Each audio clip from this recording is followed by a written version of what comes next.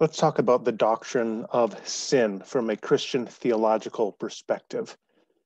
I believe it was G.K. Chesterton who, it is said, once commented that the doctrine of original sin is the only major Christian doctrine which is empirically verifiable. Now, that was somewhat, of course, tongue-in-cheek, but nonetheless, there is certainly a resonance about the doctrine of sin, about the brokenness of humanity. And I want to take a moment here to do a little bit of a theological exploration of the concept of sin. So to begin with, we want to divide between two basic approaches to the doctrine of sin. To begin with, there is what is called the nomological approach to sin. This comes from the Greek nomos, or law. Here, the idea is that sin is best understood in terms of the violation of law, the failure to follow moral obligations as to what we ought to do and as to what we ought to refrain from doing. A second approach to the doctrine of sin focuses not on law, but rather on ends or purposes. This is the teleological approach. So telos, end or purpose, for which one was created. So here the idea is that sin arises when one fails to achieve the end or purpose for which one was created. Now, the nomological and teleological approaches to sin need not be incompatible with one another. One could develop an overall understanding of sin, which encompasses both the violation of law and the failure to achieve one's end. For example, it could be that one's end includes following moral obligations and thus refraining from moral negations, things that we ought not to do. And so you could certainly reconcile these two views.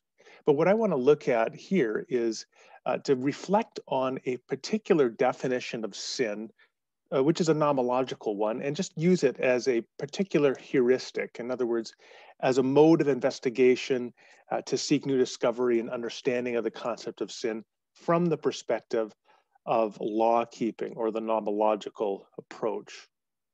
With that in mind, we're going to take a look at one definition of sin, and this one comes from Baptist theologian Millard Erickson's textbook, Christian Theology, where he defines sin as following. Sin is any lack of conformity, active or passive, to the moral law of God. This may be a matter of act, of thought, or of inner disposition or state. Now, for the next few minutes, I just want to unpack this definition that Erickson gives us, because I think it is helpfully summarized here, a nomological approach to sin. The first thing I want to focus on is this language, active or passive. Here I call to mind the Book of Common Prayer, the Anglican Book of Common Prayer, and this famous confession therein. We have left undone those things which we ought to have done, and we have done those things which we ought not to have done, and there's no health in us. So in this confession, you find two things in the Anglican Book of Common Prayer. We have left undone those things which we ought to have done. In other words, we failed to do what we ought to have done, and those things which we ought not to have done, we have done. So in other words, we've done things that we shouldn't have. This is active and passive. So the idea of the passive conformity to the law of, or the passive lack of conformity to the law of God involves failure to do what you ought to do. Active lack of conformity involves doing what you should not do. And these are both problems. Often we focus simply on the active. You shouldn't do that.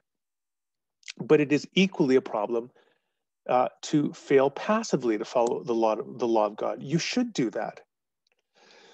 There are moments where we are morally obliged not to act and do something. There are other moments where we are morally obliged to do something.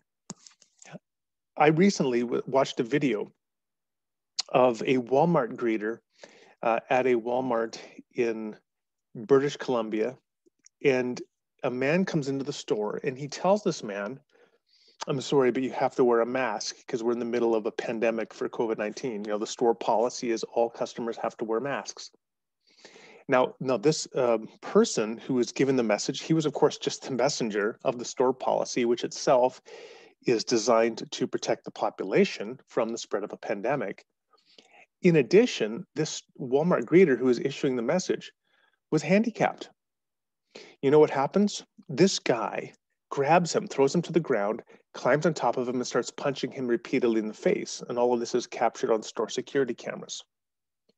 That man who assaulted this individual simply for presenting a store policy which is intended to protect the entire population, his attack of this man was an act of violation, an act of lack of conformity to the moral law of God. He physically assaulted this man for no good reason.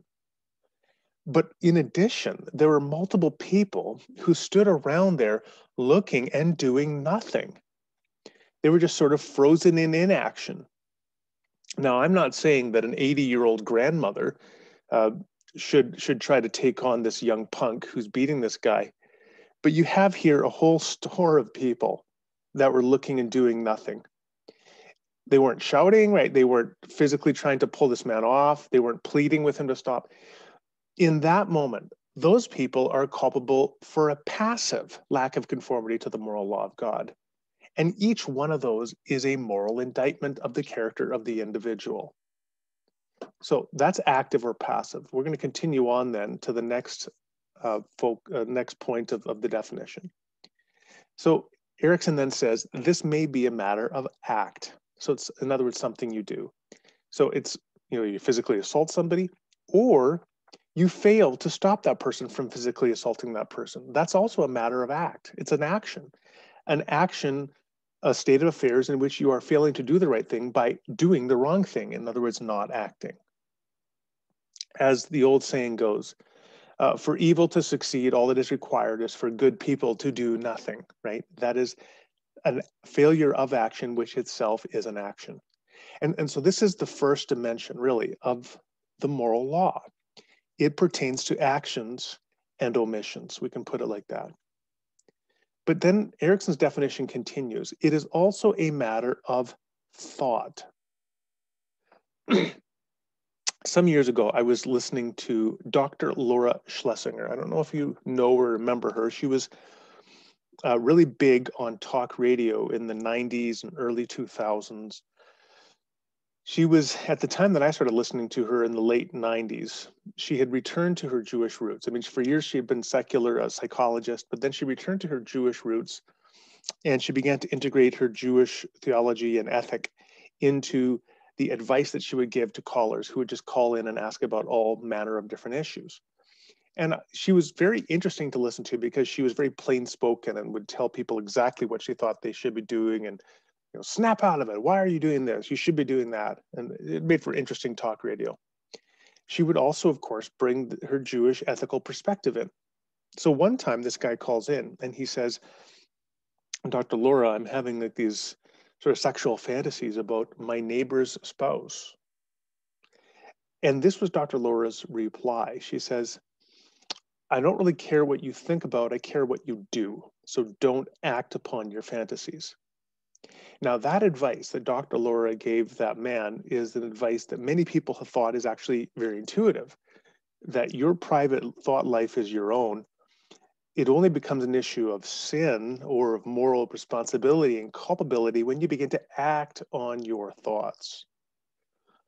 But of course, this actually runs counter to the teaching of Jesus when he says in the Sermon on the Mount that if you've even thought about doing something, then you are morally responsible for the action itself in terms of your internal thought processes, your intentions, your desires.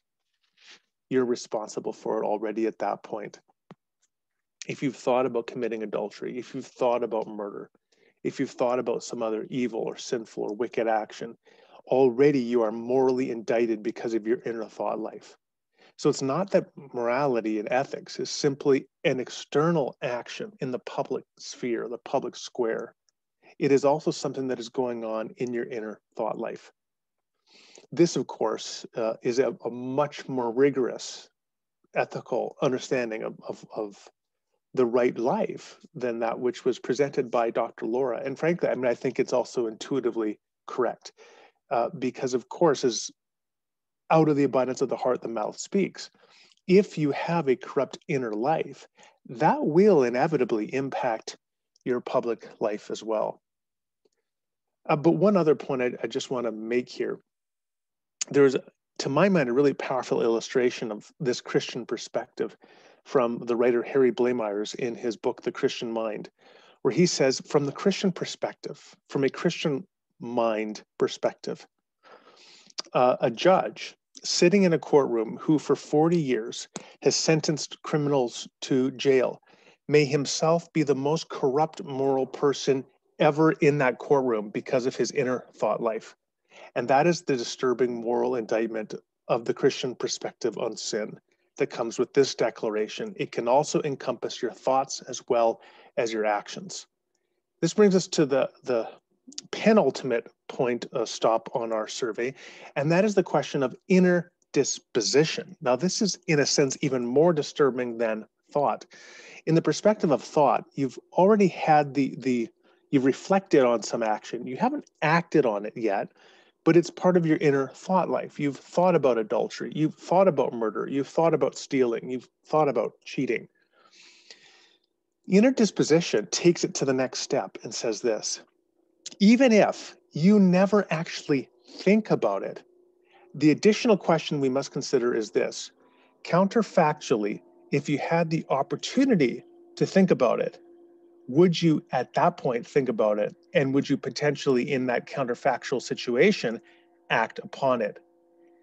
Here, the disturbing issue is this: that it may be simply by happenstance that one never thinks the wrong thing or does the wrong thing. Think, for example, about a man a young boy who grows up in an isolated community, and he's only ever known 15 people in this community. And one of those people is the young lady that he eventually marries, and he remains faithfully committed to her for the next 40 years of marriage. And they have a happy marriage. But counterfactually, had he left this tiny commune of 15 people and gone out into the world, he would have seen many other women and had multiple affairs and cheated on his wife. It turns out that because there was only one young woman and 14 men within this community, this commune, that he never even has the opportunity to think about other women, let alone cheating with them. In that case, the fact that he led a happy marriage with this woman does not necessarily morally exonerate him in terms of his inner moral character as a creature of sin, because counterfactually, had he left the commune and had the opportunity to interact with other people and meet other women, he would have cheated on his spouse multiple times and violated his marital vows. That brings us from act and from thought to the inner core, the inner disposition of the individual. And here, the recognition of sin from Erickson's broader perspective is that this is a lack of conformity, even in terms of our inner dispositions, of which we may not even be aware. Even those inner dispositions, counterfactually, had we been in another situation, we might have done that. Here's where we get that famous quip: "There but for the grace of God go I." The man who in a particular moment commits a murder, and it is a shocking event, but when you reflect on it and think, had I been in that circumstance, might I have done that murder as well? Had I been driving home late one night and this person at a pedestrian crosswalk had crossed and I hadn't seen them and I actually hit them and I saw them dead on the street, would I have taken off and driven home and tried to cover up the hit and run? Or would I have gone to the police?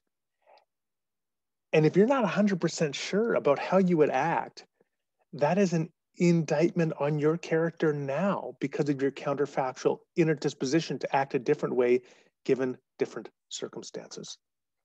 This brings us finally to the last stop on our survey of the nomological dimensions of sin, and that is our inner state. This brings us back to what Christians often refer to as the fallen human nature or the sin nature. Now, nature, technically in philosophy, often refers to what we call a kind essence. In other words, it refers to the essential conditions that are required for you to be the kind of thing you are. And we don't mean that we have a sin nature in that sense, because sin is not essential to what human beings are. In fact, sin, from the Christian perspective, is a parasitic distortion of what human beings are, or what we are called to be. We are called to be actually like Christ, conformed to the image of God, not to be these broken creatures who regularly violate the moral requirements of God actively and passively in terms of our actions, thoughts, and inner dispositions. So we don't have a moral fallen nature, sin nature in that sense. But you can say that we have a sin nature in the sense that the distortions that exist within us as a species and as individuals are such that they will be naturally actualized in time, and thereby resulting in violations of the moral law in terms of actions and failures to act, in terms of inner thoughts that are distorted, and counterfactual dispositions that would lead us astray if they had the opportunity to be actualized. And in that sense, even when we get down to our most basic inner state, that too is corrupted. I'll conclude with a quick illustration. So you have a fox, and it gives birth to a bunch of baby foxes, kits, I believe they're called. And so these kits, they look like they wouldn't hurt a fly, right? And they are innocent little babies. They're so cute. But you know that when those small foxes, those kits, get to a particular age, their instinctual impulses will take over. So that if they got loose in a hen house, they would kill as many chickens as they would have the opportunity to kill. And the disturbing issue about the Christian understanding of the doctrine of sin is that with our inner state or nature, it is distorted to the extent that even though we are born without having committed sins, we have the natural distortions and impulses that will lead us inevitably to the point where we will engage in active and passive failures of conformity to the moral law of God in terms of actions, thoughts, and inner dispositions. And that is a quick and I think rather disturbing survey of the doctrine of sin from a nomological perspective.